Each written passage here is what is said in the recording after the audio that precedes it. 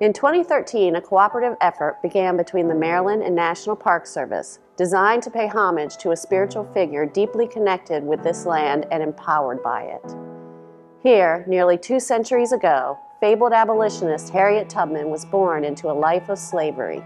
It is believed that her time in this rugged landscape enabled her to forge the skills that would later serve as the foundation of her legacy.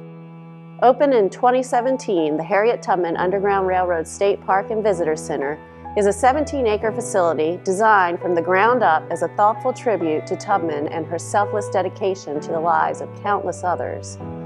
Endowed with meaningful architecture, striking displays, and powerful quotes, the Visitor Center is certain to provide its guests with untold awe and inspiration.